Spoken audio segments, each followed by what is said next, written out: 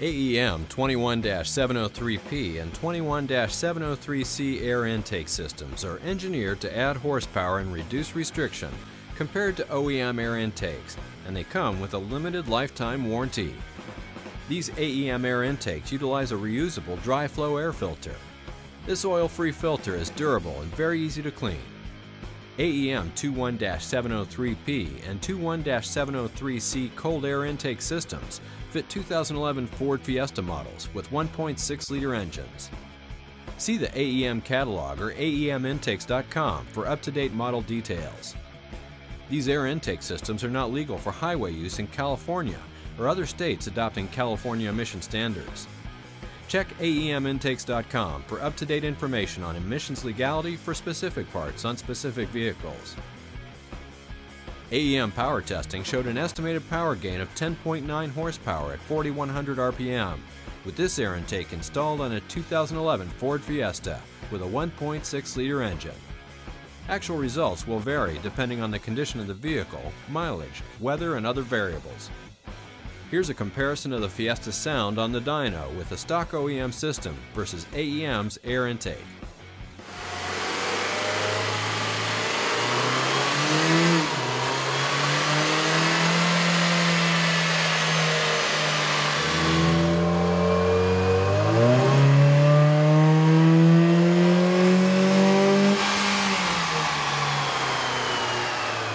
AEM air intakes come with detailed instructions with pictures and diagrams.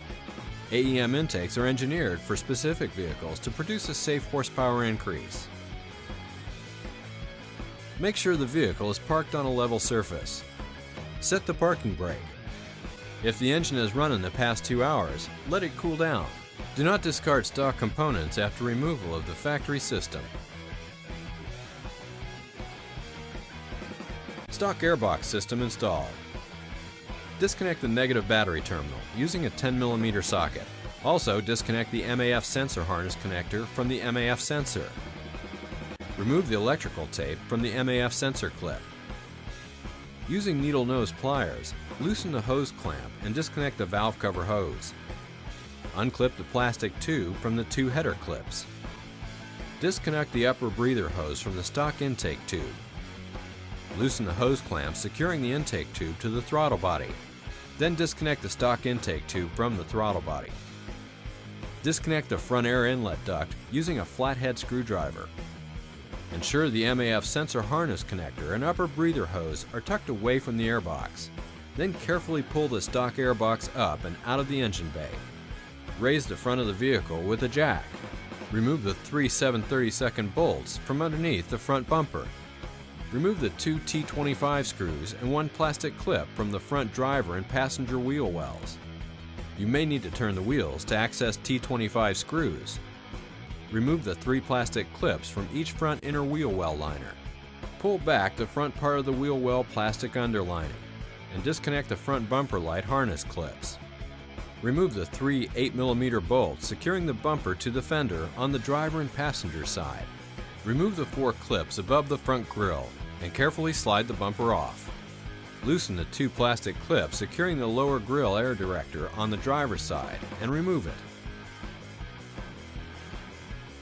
When installing the intake system, do not completely tighten the hose clamps or mounting hardware until instructed to do so. Remove the self-tapping M6 bolt and red clip from the lower mount of the washer bottle reservoir. Replace with bolt removed in the previous step with the provided M6 bolt, M6 washer, and spacer. Remove the 2 self-tapping screws on the MAF sensor mounted to the stock airbox. Install the MAF sensor into the lower AEM intake tube with the 2 provided M4 screws. Insert the aluminum stand into the left rubber grommet of the factory airbox mount. Slide the provided M6 bolt through the spacer and rubber grommet. Slide a washer and M6 nut onto the M6 bolt. Thread the bolt on about 3 to 4 threads. From underneath the vehicle, position the lower intake pipe so the upper bracket slides between the rubber grommet and washer. Hand tighten the M6 nut, but do not fully tighten until instructed to do so. Slide lower bracket into place against aluminum spacer and fasten with the provided washer and M6 nut. Hand tighten the M6 nut, but do not fully tighten until instructed to do so. Install the air filter onto the lower intake pipe and secure with a number 44 hose clamp. Tighten the upper and lower M6 nuts on each of the mounting brackets once adequate clearance for the air filter is achieved. Using a mild soap mixture, attach the supplied 3/8 inch hose to the valve cover nipple and secure it with the factory hose clamp. Secure the 3/8 inch hose to the front upper radiator support using the provided zip tie. From underneath the vehicle, run the 3/8 inch hose around the radiator fan and use the provided tree mount zip tie to firmly secure the hose around the fan housing. Trim off the excess zip tie end after tightening. Attach the hose to the lower intake pipe's nipple and trim if necessary. Secure the hose onto the pipe's nipple using the provided small hose clamp. Install the 2 1/4 inch to 2 1/2 inch coupler onto the throttle body with the number 36 hose clamp. Slide a number 40 hose clamp onto the open end of the coupler. Insert the hump coupler onto the lower intake pipe with 2 number 40 hose clamps.